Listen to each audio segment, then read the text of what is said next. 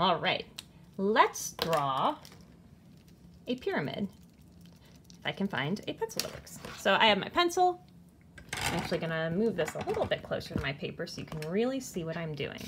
And we will draw a pyramid. So we're going to start with a diamond or rhombus shape. That's kind of horizontal, it's kind of on its side. So it's like I'm making a super fat A and then a super fat V underneath it. Next, let's make a point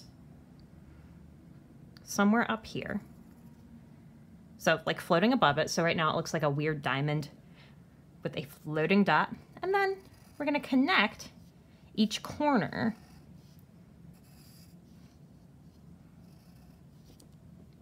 just like that. So we start to get a pyramid. Then, since we're not making a see-through pyramid, which I guess we really could make a see-through pyramid if we really wanted to, but we're not. So we're gonna erase these extra lines.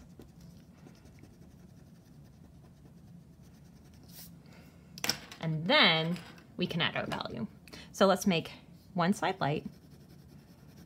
And we can only see two sides of our pyramid.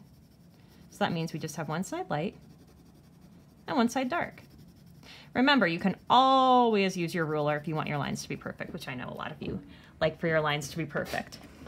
Can even add a little bit of a shadow.